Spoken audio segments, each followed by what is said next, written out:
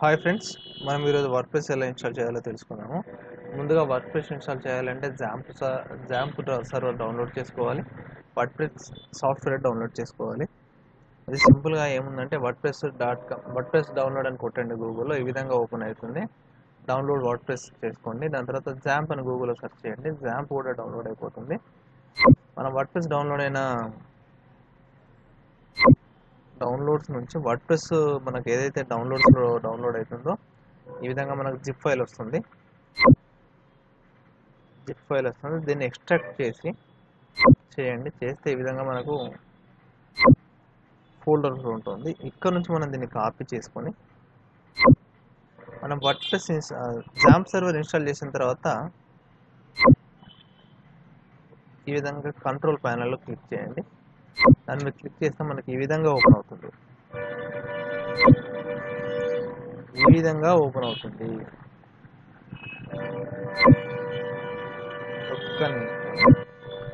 Open చేస్తే jump control ప్యానెల్లో click చేశాను. చేసిన తర్వాత నాకు ఆల్రెడీ ఆన్లో ఉన్నాయి. ఒక్క నిమిషము స్టార్ట్ చేస్తాను. ఏ విధంగా ఓపెన్ అవుతుందంటే జాంప్ కంట్రోల్ మీద క్లిక్ చేయగానే ఈ విధంగా ఉంటుంది. మనం అపాచీ SQL ఇవి రెండు ఆన్ చేసుకోవాలి. ఆన్ చేసుకున్న తర్వాత మినిమైజ్ చేయండి, లేకపోతే క్లోజ్ చేసిన బ్యాక్ ఎండ్లో మీకు అది రన్ అవుతుంది. ఎప్పుడైతే జాంప్ సర్వర్ మనం ఇన్స్టాల్ చేసి ఆన్ చేసామో అప్పుడు మనకు C డ్రైవ్లో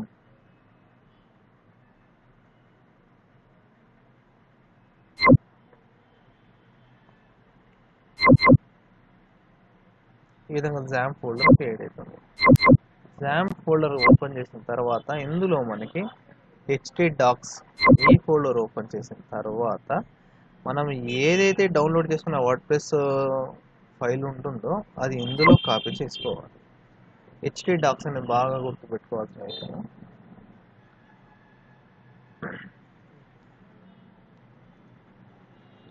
C డ్రైవ్లో జాంప్ ఫోల్డర్లో htdocsలో మనం పేస్ట్ చేస్తున్నాం. చాలా అబ్జర్వ్ చేయండి.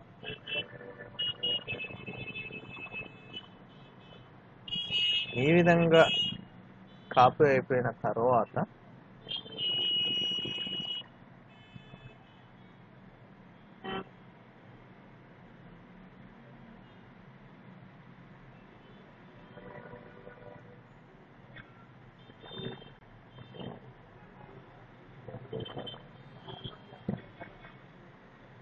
ఇక్కడ కాపీ అయిపోయింది. ఒక్కసారి ఫోల్డర్లో కాపీ అనేది చూద్దాము.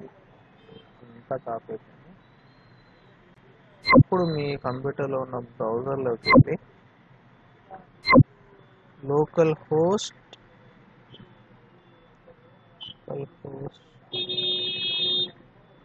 స్లాష్ మనము కాపీ చేసిన ఫోల్డర్ నేమ్ ఎంటర్ చేయాలి. వర్డ్ప్రెస్ కదా, మనం కాపీ చేసిన ఫోల్డర్ నేమ్ ఎంటర్ చేశాను.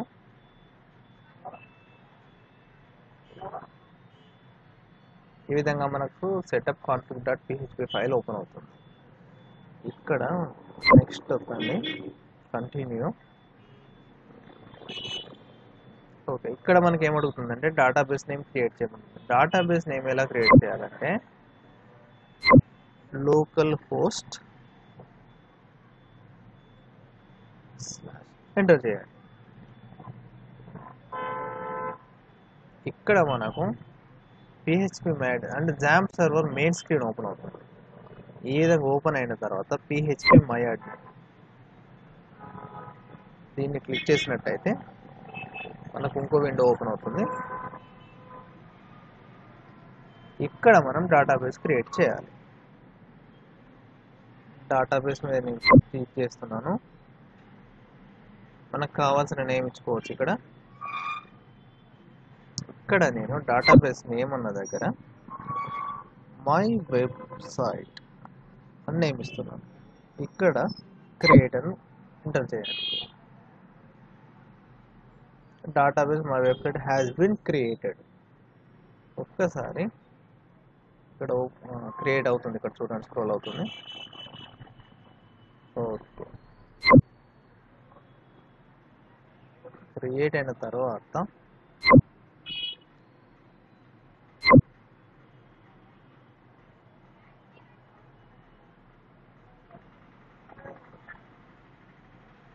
ఇక్కడ డేటాబేస్ నేమ్ అన్న దగ్గర మనం ఏదైతే డేటాబేస్ నేమ్ ఇచ్చామో మై వెబ్ సైట్ అని ఎంటర్ చేయండి.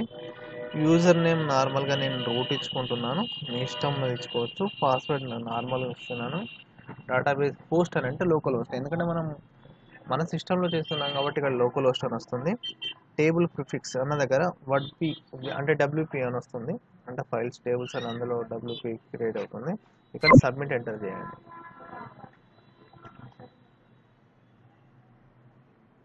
ఈ విధంగా మనకు అంతా కరెక్ట్ ఎంటర్ చేసినట్లయితే రన్ ద ఇన్స్టాలేషన్. ఇప్పుడు మనం క్రియేట్ చేసిన డేటాబేస్లో ఇప్పుడు వర్డ్ప్రెస్ అనేది ఇన్స్టాల్ అవుతుంది. చూడండి,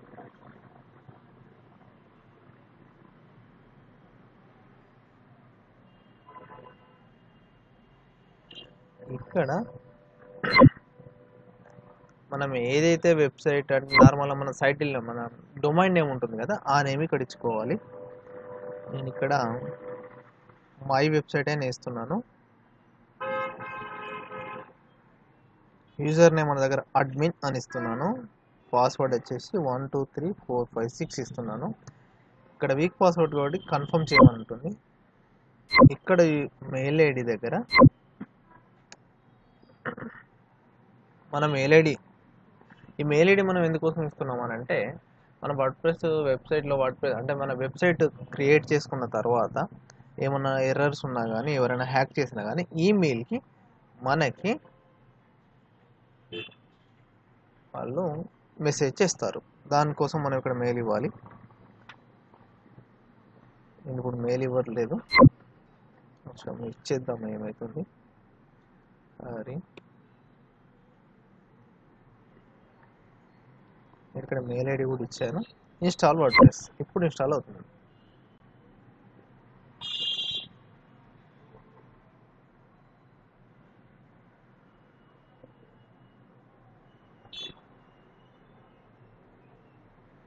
ఈ విధంగా మనం వర్డ్ప్రెస్ను మన లోకల్ కంప్యూటర్లో ఇన్స్టాల్ చేసుకోవడానికి వీలుంటుంది.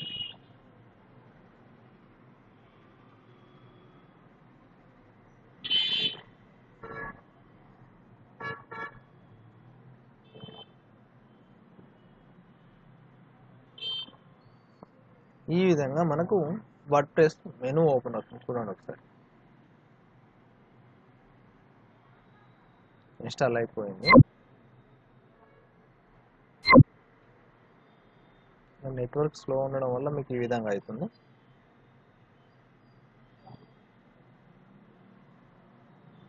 ఓకే, ఇప్పుడు లాగిన్ అన్న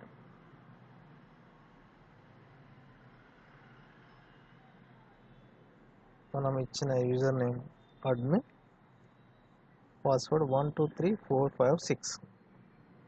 ఈ విధంగా వర్డ్ప్రెస్లోకి లాగిన్ అవ్వచ్చు. Thank you friends.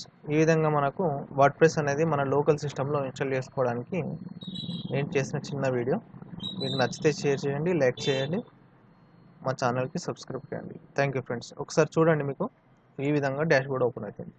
Thank you friends. మరిన్ని వీడియోల కోసం మా తెలుగు ఇన్ఫోటెక్ ఛానల్ని సబ్స్క్రైబ్ చేయండి.